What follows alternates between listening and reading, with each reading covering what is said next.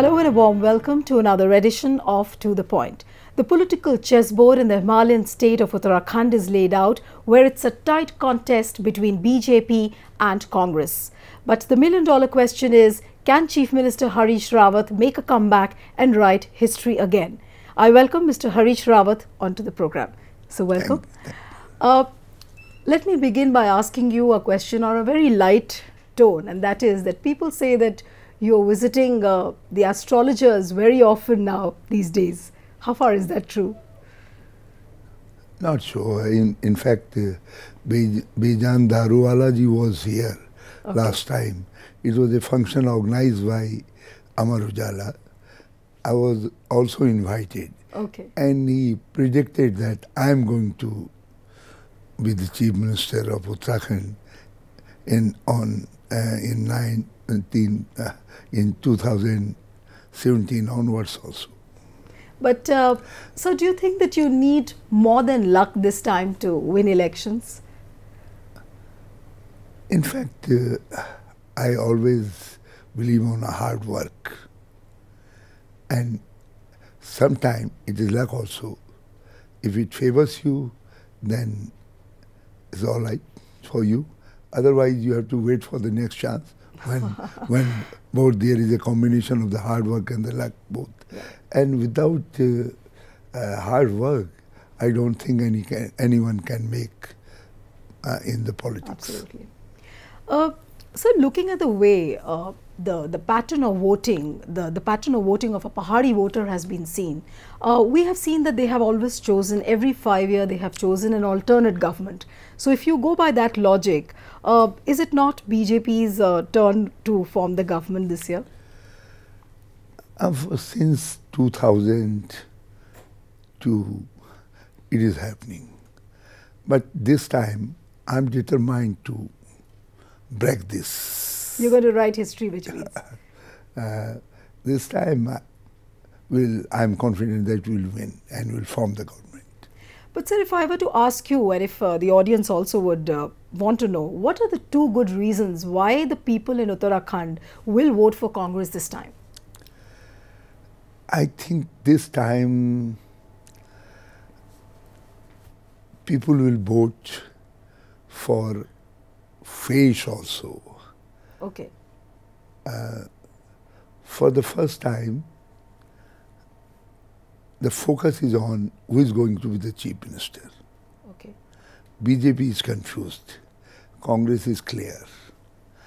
And secondly, there is lot of attack on me from BJP side and other side. So naturally that creates interest in the mind of the people. What is there? Why everybody is after him? Why a lot of powerful people, they are doing so much against this government. Earlier they tried to topple down my government by engineering defection. Then President rule was imposed on a very, very trivial matter. There was nothing in that. But President rules were imposed. And when Supreme Court asked for a floor test, I succeeded in the floor test. Then they scuttled my budget, which was passed by the Assembly. We have to create a new history in the parliamentary, that in one financial year, the Assembly has to pass the budget twice. But Mr. Rawat, now so all these things have, I'm hopeful that all these things will help me, help the Congress, will help the Congress. Now when you look back, the constitutional crisis you were talking about, what happened last year, you had to fight a legal battle, then a political battle, and now when you look back in the hindsight, do you really think that the way you came out as a winner, that really has helped you politically, at least for 2017 elections?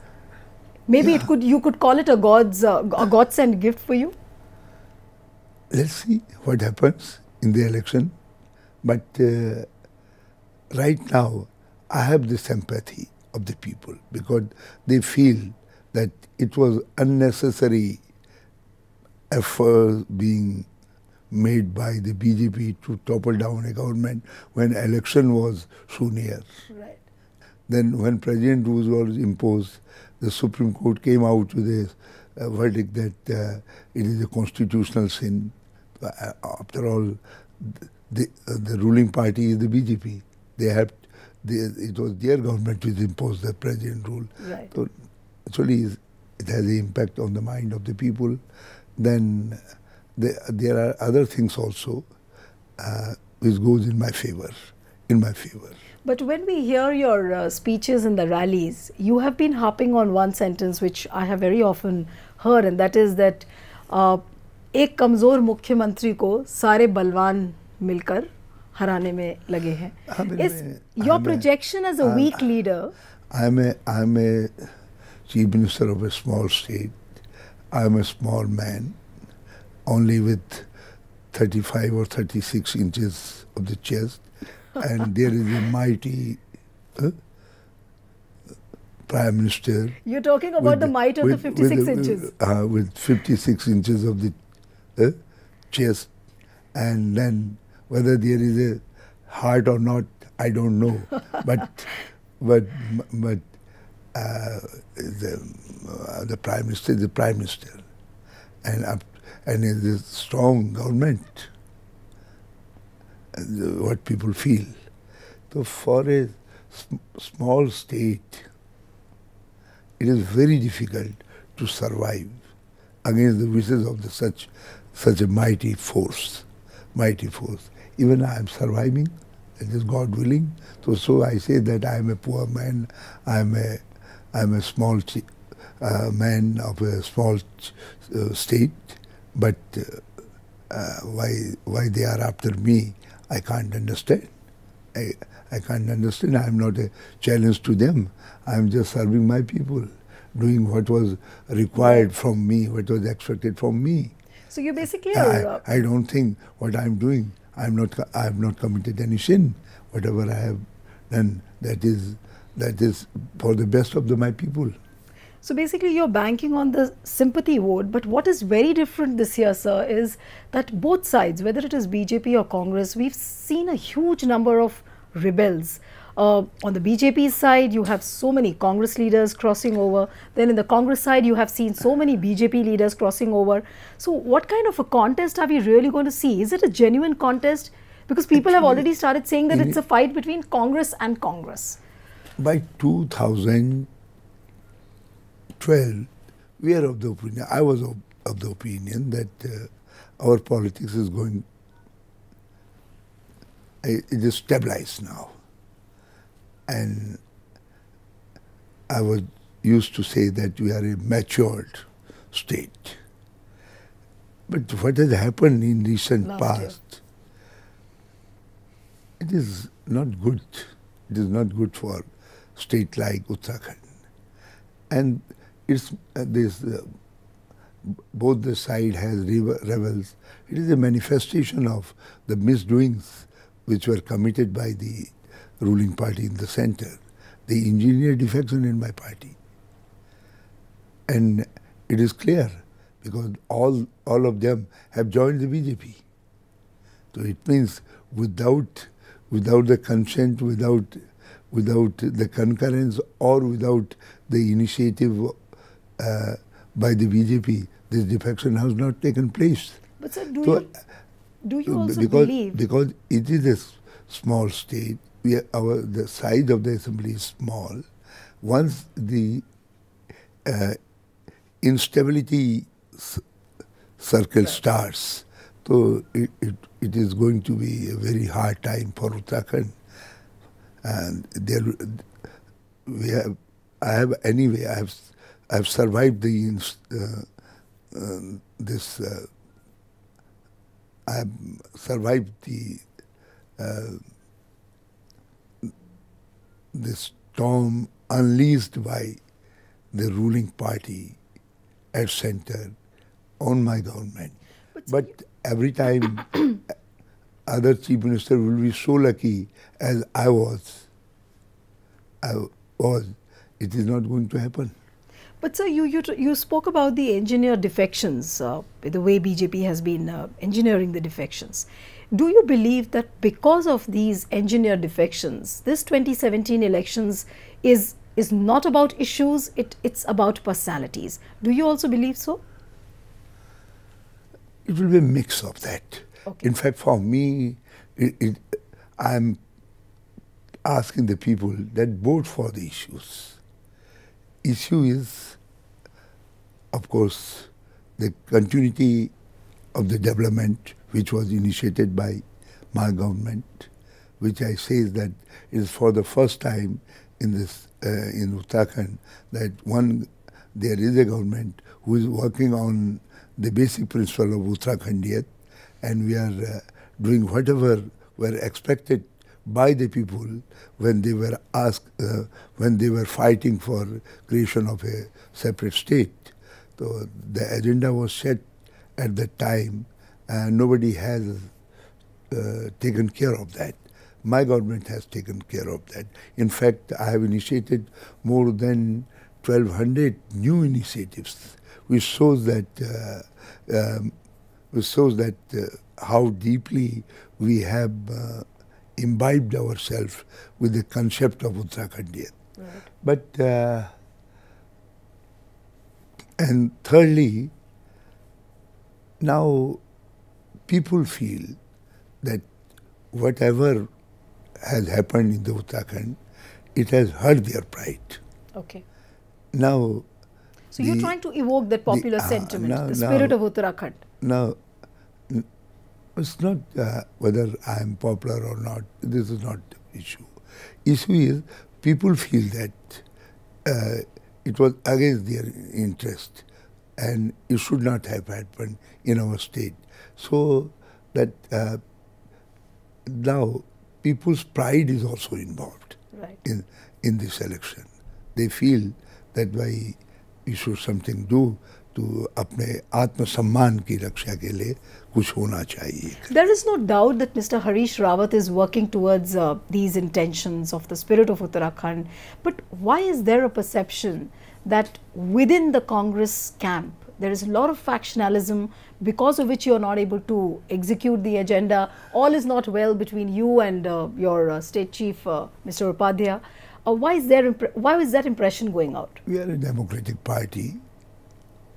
And you know that in the Congress earlier also there used to be small groups within the party, and all having a different opinion, complete devotion towards the top leadership, which keeps the party different faction united. And in Uttrakhand also there are some small differences, but anyway, we are able to manage these differences. Whenever there is a challenge before the party, we stood together.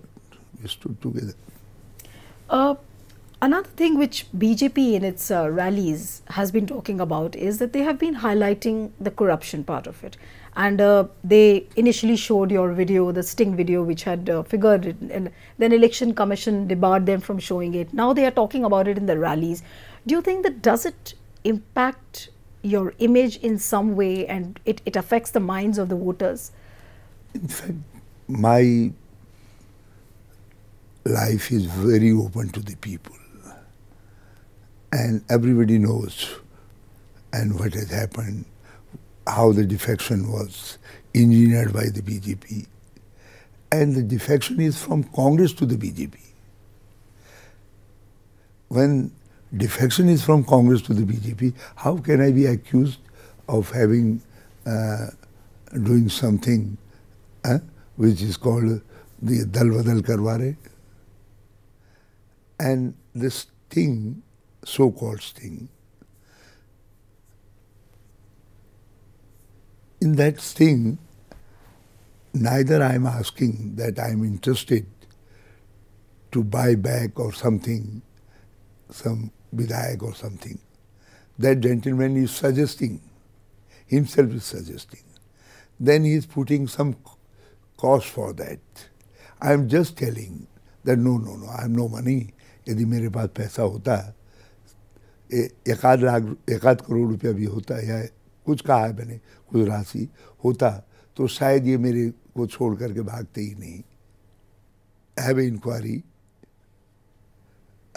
as whether the chief minister is culpable or not, but at the same time hatching a conspiracy to topple down a state government, elected state government, is also violative of the criminal BJP law. Party president. So the inquiry should be initiated against BJP also. Right. Whether it is a fact or not. We'll see. There is also one portion which shows that gentleman is mentioning there was a shutter sitting in the Chief Minister house for 2 years, and he is the man for all the shanky deals which was doing. He is mentioning the name of a Chief Minister's son, and that ex-Chief Minister is now BJP's face. So whether if whatever that gentleman or BJP is saying about me, if that is true, चलिए मान लेते हैं, so what about that part of the statement which he says? So whether the son of the Vijay Bahuna was a setter, was a dalal.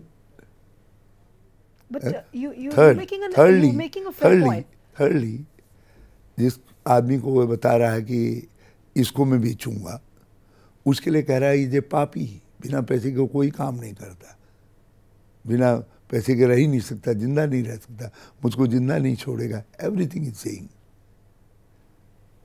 क्या BJP ये बताए whether that gentleman whose name is now Harish Singh and is a candidate of the BJP, वो वही है, ऐसा ही है जैसा उसने सिंह में कहा है? तो there is much more than what BJP is propagating with this thing shows. It shows BJP in the bad light. Taking you away from these allegations, this is for the first time that we are seeing a chief minister who's going to contest from 2 seats, Kicha and Haridwar Rural. What really made you do so? Because analysts, the way analysts are reading, it could be some indication of your probably surrendering to the fact that probably you are on a weak footing, you will not win. So that's how they are reading it. In fact, the Haridwar and Udham Singh Nagar, these are the 2 districts from where I am contesting. They constitute 20 seats out of 70 in our state assembly. And out of these 20, Congress has only 2 MLAs from there. So the big challenge was to have a better share, or better number in Udham Singh Nagar and Haridwar. So I decided to take on the fight. So to increase the vote share of Congress in that area, you decided to contest from 2 seats, and it should not be read as a sign of weakness. I decided to take on the fight straightway to the opposition camp, and it has an impact. I am quite hopeful that we are going to be a good number of seats from Udham Singh Nagar and Haridwar. A seat like Haridwar? We are well ahead of them in 16 seats. But sir, a seat like Haridwar is also witnessing a triangular contest with the prospects of BSP. Do you think that they are going to dent the votes to some extent? They will, but because Mayawati is also saying that she is very hopeful of increasing the vote share. I will win hands down from there. Okay. Now taking you to the core issues of Uttarakhand, like you were saying that you have evoked that spirit of Uttarakhandiyat. You're talking about the spirit of Uttarakhand, the same spirit with which the state was carved out. But when we talk about a hill state, the most rampant problem has been that of migration. And in the manifesto which was released by your party, you said that you will ensure that there is a reverse migration by 2022. I was speaking to a number of analysts who said that it looks like a very, very difficult task if you're aiming for 2022 for a reverse migration. Yeah, in fact, it is a very uphill task, very difficult. The migration from villages to the cities was happening for last so many years. And after the formation of state, इधर और तेज हो गया, और ज़्यादा हो गया. And nobody tried to tackle that issue or to see that at least people have not to leave their villages due to the lack of basic amenities, etc., etc., etc. There are no opportunities in the hilly areas and in the villages for livelihood also. But so when you say 2022, for last 2 years, right, in last 2 years of my government, I initiated many schemes, and which were well received by the people. I'm persuading them by policy decision to get back to their fields, to खेती करें वो. तो मैंने हर तरीके के incentive दिए, इनके consumption बढ़ाई जिससे डिमांड बढ़े और उनका अच्छा मूल्य मिले. उसी तरीके से मैंने लोकल फाइबर है, लोकल वहीं के वुड्स इत्यादि है, उनको प्रोत्साहित करने के लिए मैंने कुछ इनिशिएटिव लिए ताकि लोकल क्राफ्ट को बढ़ावा मिल सके.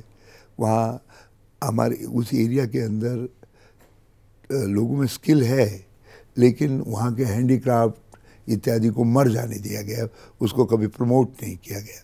तो मैंने उसको प्रमोट करना स्टार्ट किया.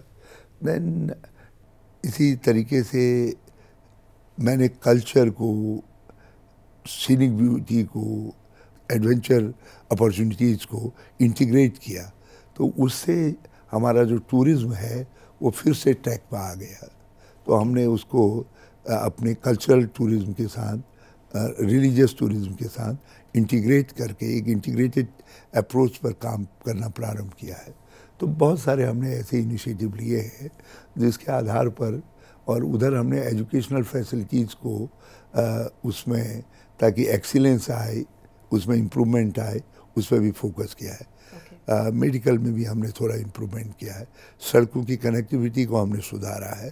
तो उन सब चीज़ों से जो माइग्रेशन का रेशियो था, that has declined. It has prompted me, if I take some more concrete step in next 2 years, so I will be able to control the distress migration from villages to the cities.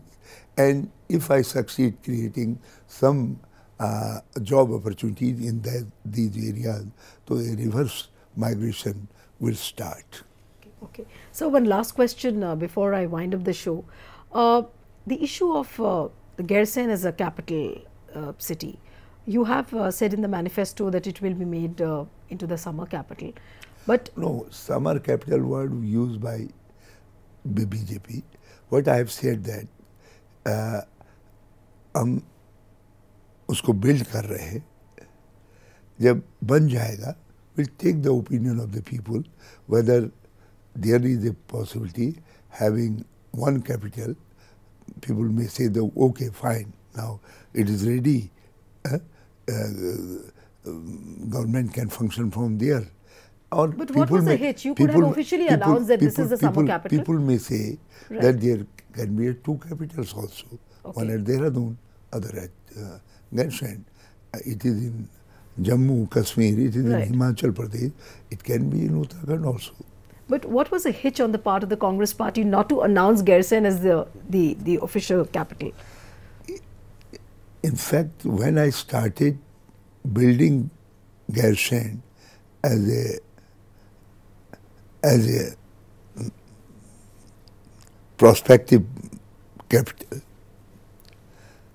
only if 20 people from outside goes there, so there will be a problem where to live. Okay. There was no facilities, nothing.